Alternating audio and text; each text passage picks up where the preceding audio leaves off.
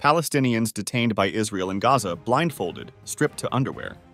A video showing at least 100 Palestinian men being detained by Israeli forces in Gaza has stirred controversy.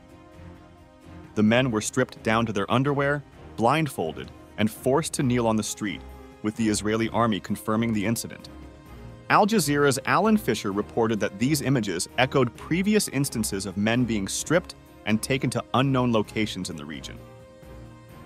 Many detainees were recognized by family and community members, including a student, a local store owner, and a well-known journalist. Shawan Jabarin, director of the Al-Haq Human Rights Organization, compared the images to WW2 prisoner treatment, labeling it inhuman, torturous, and a war crime. Some reports suggested that suspected Hamas fighters had surrendered to Israeli forces. Some of the detainees were released later. Among them was a shopkeeper with no ties to Hamas. Despite international criticism, the Israeli army appeared unapologetic, stating this was a necessary tactic for identifying Hamas links. The detainees were reportedly arrested from 2 shelters in Beit Lahia, Gaza, after being surrounded for days by Israeli forces. The Euro-Mediterranean Human Rights Monitor deemed these arrests arbitrary. Ahmed Bedier, president of the United Voices for America, condemned the images, calling it psychological warfare designed to break and humiliate the Palestinians.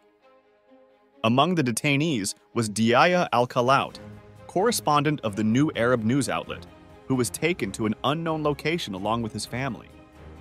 Hamas condemned the incident, calling it a blatant Zionist crime, and urged international human rights groups to investigate.